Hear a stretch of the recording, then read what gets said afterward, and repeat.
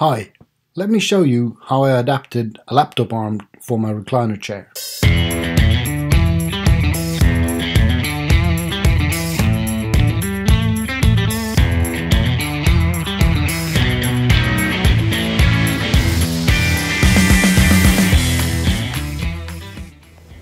Okay, yes, I have a selfie stick, but it serves a purpose, not just taking selfies. Anyway, this here is my comfy chair.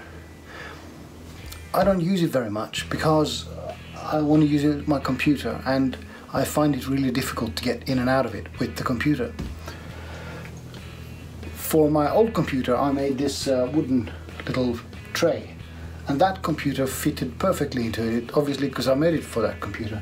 But now I've got a smaller computer, and this one is kind of wanting to fall in between. That's not very good.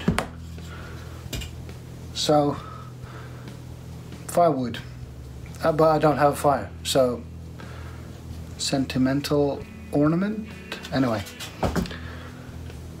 so I want to use it more. Patch, our cat, should use it less. So I thought I'd get a laptop tray, but it doesn't stick to the chair,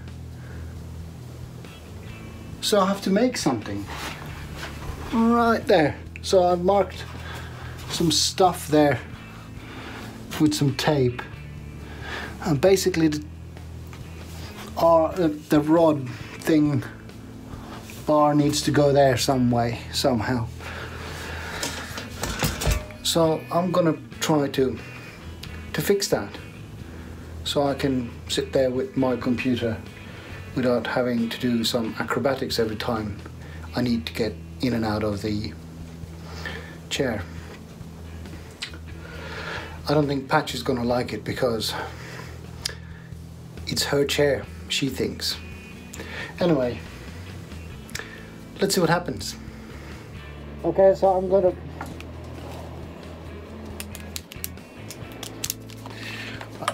gonna cut down this piece of plywood here to 300 by 350 millimeters. That should be a good plate to mount the uprighty thingy sticky on. So yeah, I better put this back on because I have no dust extraction or anything in this garage, so unless I put this, I'll be the dust extractor. Right, cut it is already so.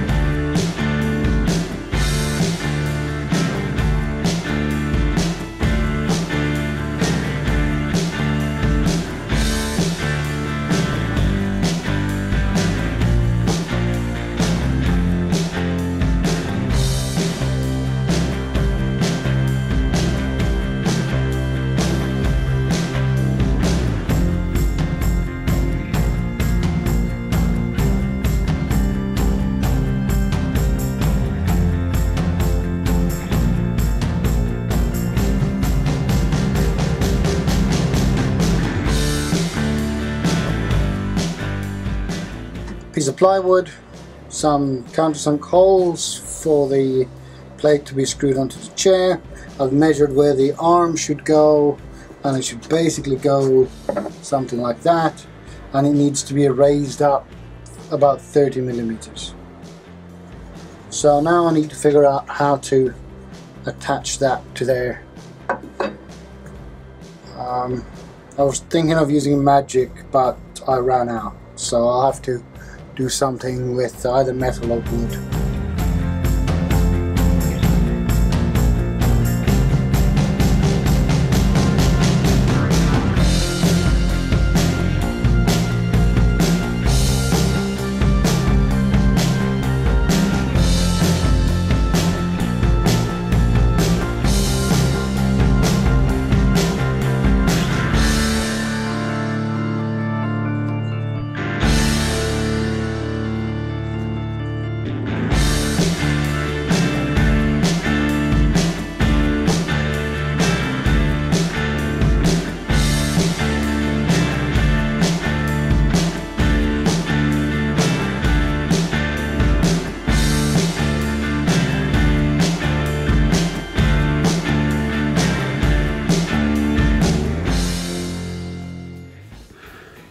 That's what I built, a plate and some risers, extenders for the arm. That means that now the arm sits there. So I can now use the laptop in the chair, and the good thing is that I can move the laptop out of the way and swing it back, you know, when I need the facilities or another drink or feed the cat. Anyway, problem number one, this isn't vertical. So I assumed it would be vertical, but no, it is quite wonky. Excellent quality IKEA, thank you. For 60 quid, I guess it's all right. So that means that this arm is now leaning down. It's not too much of a problem, but it bugs me a bit. So I might fix it by adjusting this, putting an angle in that, or I might actually just make a shim that moves this one out a little bit at the top. However, the next improvement is that the arm is now not centered, which means sort of that I would be using the computer at a very offset angle, and that's not good either. So I knew that before I started making this one. I knew it the moment I unpacked this contraption. So I'm going to extend the arm here and potentially here. I'm also going to get rid of this steel plate where the laptop is on and make one out of probably plywood that suits the laptop better. That, I think, would set it to its functional goal.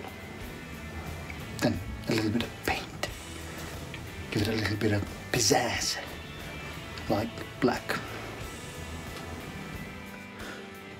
So it's been a few days since I've finished the initial plate thingy, and I've had some time to think about it, and it all looks quite good. I've decided that I need to fix the angle of the plate. So what I did was that I put a piece of scrap plywood on the floor, and I got my bevel box. I set it to 0 down at the floor, and then now it's on the arm. And on the arm it is now saying about 87.6 degrees. So that's how much it's out, and that's what I need to correct. And I'll correct it probably by putting a shim between the top of this plate and the bottom of it. In addition to that, I've bought these wooden nut threaded inserts things. They basically have a M6 thread in there, and you just magically put them in the wood, and then you have metal in the wood. I've already added 2 inserts like these. I've added these 6 ones to hold the actual upright, but I thought I'd add 2 more in case I want to create some more accessories for this. Whilst I'm at it, I've got all the drills out, so the way I did it was that I used a small drill to do the pilot hole, then I drilled a 6-point-something mil hole for all the way through, but I drilled it from both sides so I wouldn't get too much tear out. And it's 6-point-something because these are M6 inserts, so the 6mm bolt needs to go through all the way. Then I used my stubby step drill to drill a little bit further in because these inserts are tapered. They go from about 6.5mm to 8mm, so 6.5 at the bottom to 8 there. So drilling it into a little bit over 8 will give it a little bit more purchase in the beginning. And then I just countersunk them with the countersunk bit a little bit. So now let's just put one in.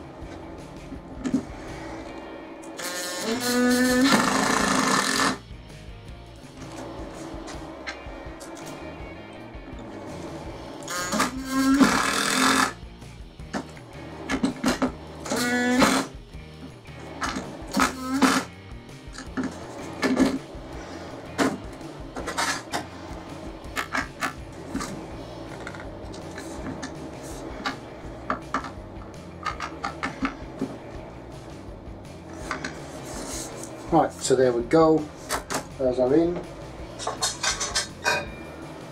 Just a word of warning, I did a bit of a test piece here, and if you try to push them too far, they will crack, as you can see right there.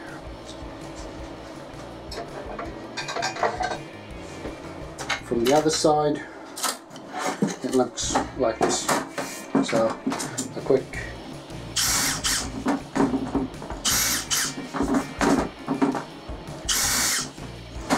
blast it out, and then some wood massage paper will get it done like that. So yeah, there they are.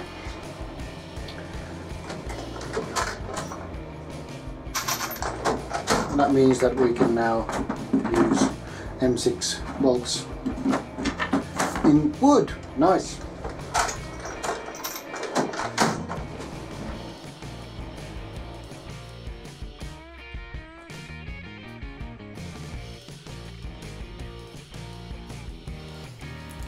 I need a longer stupid stick so I can get more into the frame. But anyway, I've fixed the vertical arm.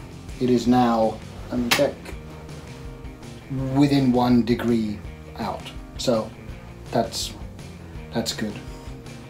Now what I'm gonna do is I'm gonna extend this arm and this arm so that the laptop is central. Does that make sense? Stupid stick. Right, so you can hopefully see that the laptop is not central to the chair, which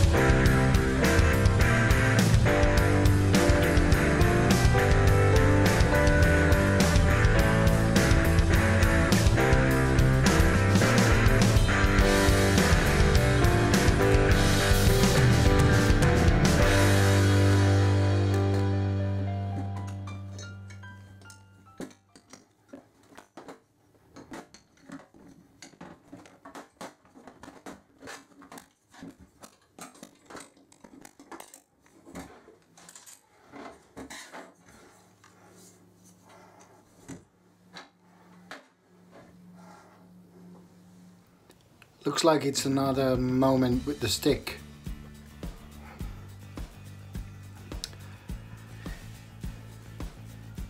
Arm extended, and you know what? That made such a big difference. You know, I could live with it like this, but the inner perfectionist wants to push this a little bit further. So as you can see, it's just longer, and because I made it extra long, it can now go into a lot of positions. Now, quiet in the back. I never thought I'd say this, but it looks like I need a longer stick. Anyway, so here comes the laptop. Right, so with the backrest up, I can create a comfortable nerding position. And now here comes the laptop. Right, so with a bit of fiddling, I can now position the laptop in a pretty good position. Right, and if I stick you over to this side, you know, with the stick, that's what it looks like there. So stick.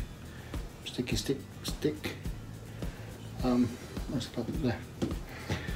So yeah, that's how it is now, and this is actually pretty good. Obviously the thing in the laptop is resting upon needs to be fixed, because you can't have stuff like that. Burnout! Right.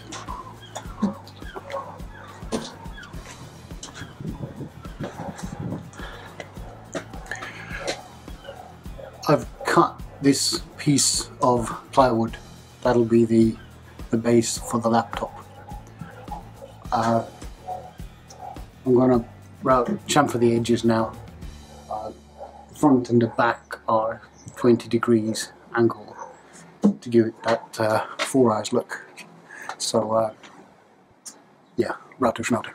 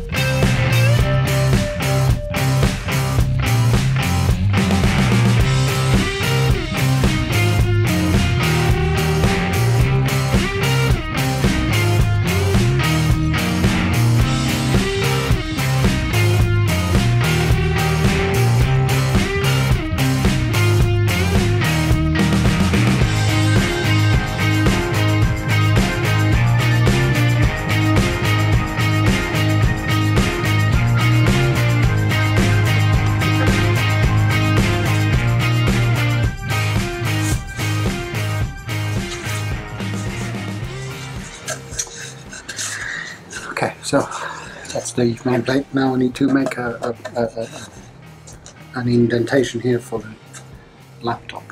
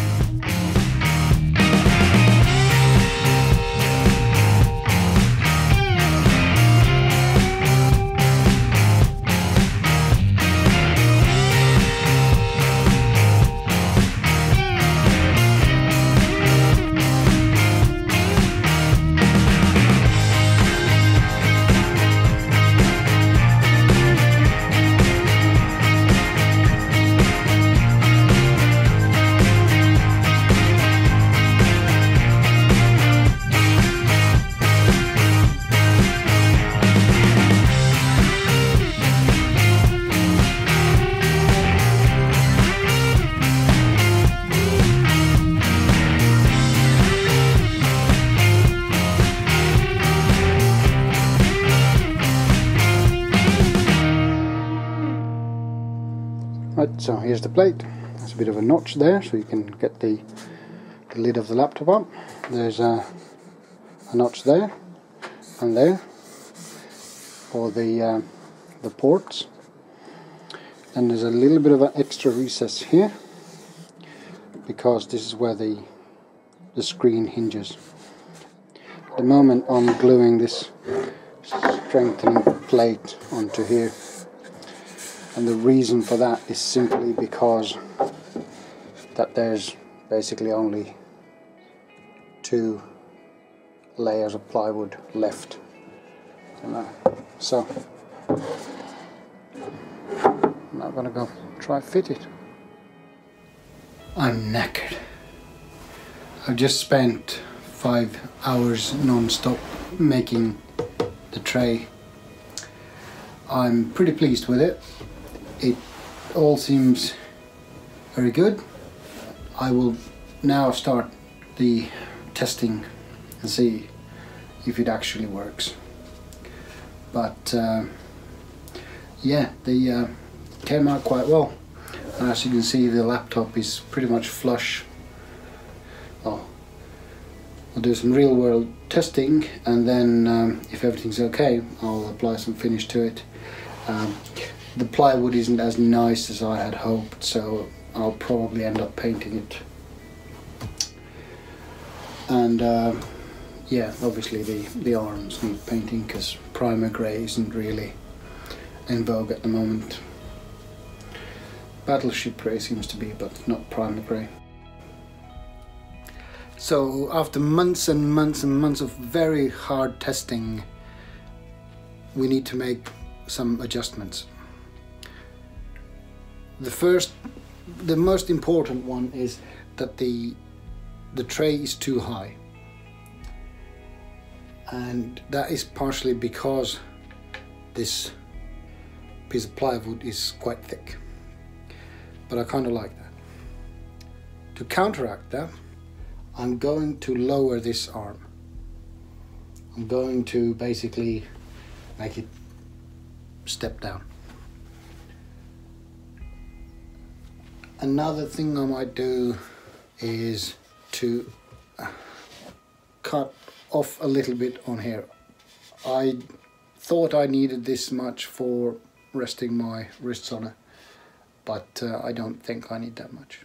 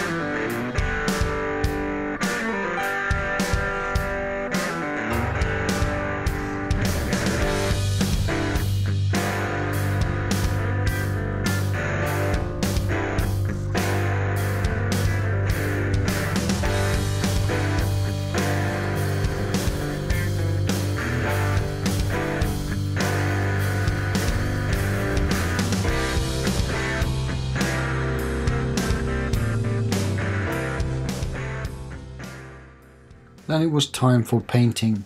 I used this spray filler to smooth out the plywood, but I should have done a better job and applied it more than once. Once I got the paint on, it was pretty okay, but the quality of the plywood in itself was no good. There is a lot of defects in the paint surface, and some of them are due to my rushed work and some of them are due to just horrible plywood. I also decided to move the holes about 10 millimeters as the surface was already broken. Then, to top things off, I put the plate in the oven in an attempt to speed up the drying of the paint, and that caused tons of micro bubbles. The repair patch in the actual side plate made some horrible marks in the paint.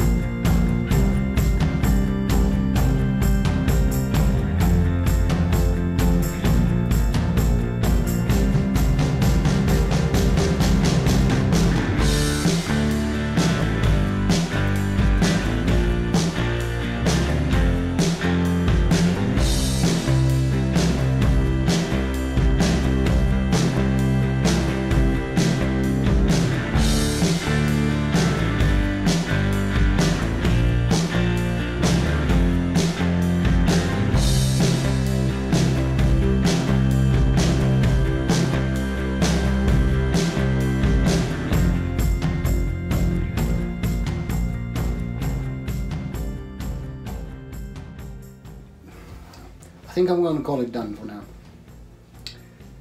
There's a few things that I'm not happy with, but overall it's a success. I've obviously painted it now, and I must admit I did a rubbish job and it bugs me a lot, but that's what I did and that's what I'm going to have to live with.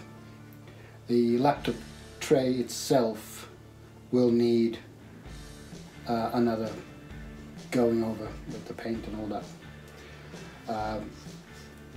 It was just it's not good enough. That's very simple. It's not good enough. On top of that, I was being impatient and I wanted to dry it off in the oven, and that caused tiny bubbles. So not only was it bad, but I made it worse. So I'm just gonna have to live with that for a little while and see what happens. Overall, very pleased. I hope I get a lot of use out of it, and I hope that it will make my videos a little bit quicker and easier for me to make. So thanks for watching.